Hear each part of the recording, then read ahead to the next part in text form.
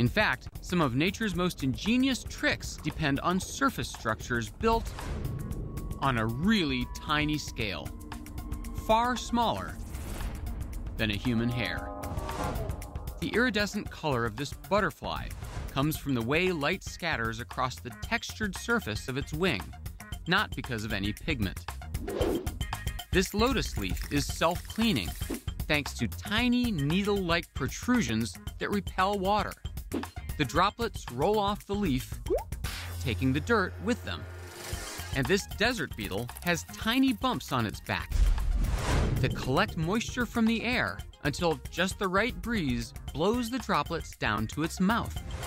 In each case, nature has come up with something new just by manipulating the surface of a material on a very small scale. Now, scientists are trying to do the same thing, to create new powers. Maybe even superpowers. Like Spiderman. Now, in case you aren't that familiar with Spidey, he depends on tiny structures, little hooks on the tips of his fingers that let him climb walls. Can we create a material, a smart adhesive, that will let us do the same? Turns out the best bet for that doesn't come from a spider, but from another natural wonder, the gecko.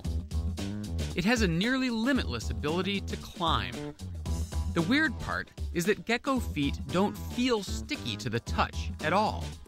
Yet somehow they stick and then unstick with ease, up to 15 times a second. Now imagine if a human could do that. But first we need to figure out the gecko's secret. Kellar Autumn from Lewis and Clark College in Portland, Oregon, did just that. He found the answer in the sheer number and design of the hairs on the gecko's feet. Geckos have millions of microscopic hairs on their toes. Of course, we can't see this with our naked eye because each hair is only 1/10 the size of a human hair. And each of those hairs branch down to billions of little split ends. And they can make such close contact with the surface that weak intermolecular forces can begin to add up to something really strong. Turns out, geckos exploit something called the van der Waals force. If you think of an atom as a dancing couple, when you bring two atoms into very close contact, part of one atom can get attracted to part of the other. That very weak bond is the van der Waals force, and it sticks atoms together. Proximity is the key, but bringing two materials that near each other is harder than you'd think. When I put my hand on this table, I have an apparent contact area, which is just the surface area of my hand. But the true contact area is probably a 10,000th of that. The surface of my hand is like a molecular mountain range coming down on a desert landscape. So only the tips of your molecules ever interact with the surface. But when a gecko places its foot against a wall, all those branching hairs are like a forest pressed against a desert. And when the gecko climbs, it drags its foot down, bringing not just the tips, but the sides of all those hairs against the surface. With up to half the area of the gecko's foot in close contact with the wall, the van der Waals forces really add up. And we can measure just how powerful all that gecko hair can be. What we measured really surprised us because the force was so large that a gecko's worth of hair stuck at once could lift about 250 pounds.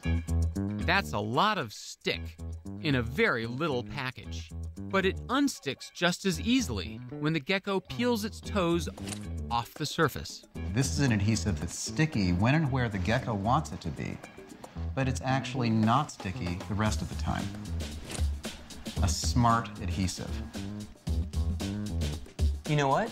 It just asked me if I want to save 15% or more on my car insurance. So now that we understand gecko adhesion, can scientists match it?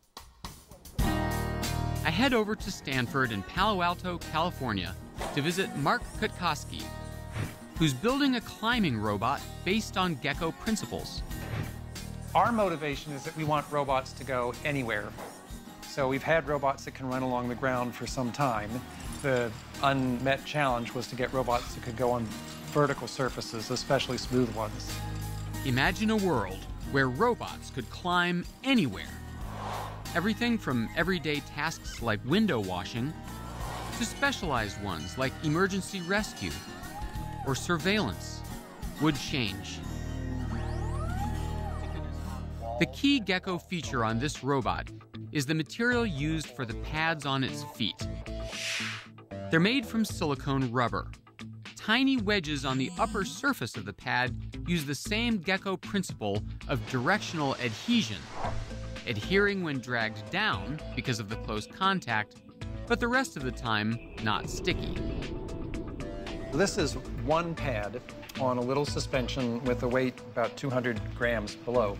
If you just touch it to the surface, it's not sticky at all, but if you let the weight hold it, oh man, sticks perfectly. So and now the weight is pulling down. That's the directional thing you're talking about. Exactly. And then to get it off, you actually have to remove the weight, and then it will lift right off. So it's quite firm now, but if I lift up, oh my gosh, it's like electricity was turned off.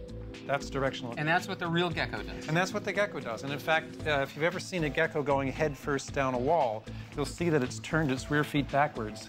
And it has to, otherwise it wouldn't stick. Time to see the Gecko in action.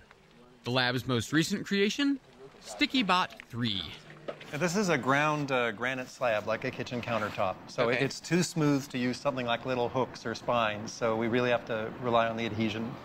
Start the Gecko!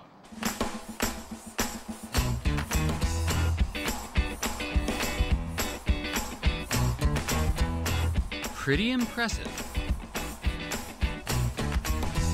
And especially when they show me a piece that supports 45 pounds. I start having my own ideas. If I had gloves made of this stuff, plus socks, could I not make myself a Gecko costume that would let me climb walls? You're not designed to be a Gecko. You'll get tired, but you should stick.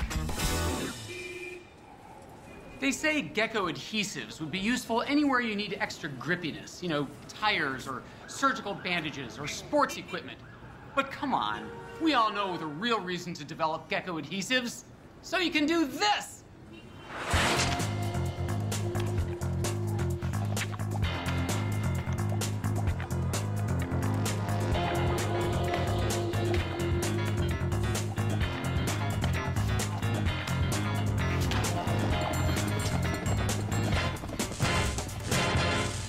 Okay, I'm busted. Nobody has Gecko gloves this good. At least, nobody who's talking. Military. But they're coming, mark my words. Until then, Hollywood's Spiderman has got the job.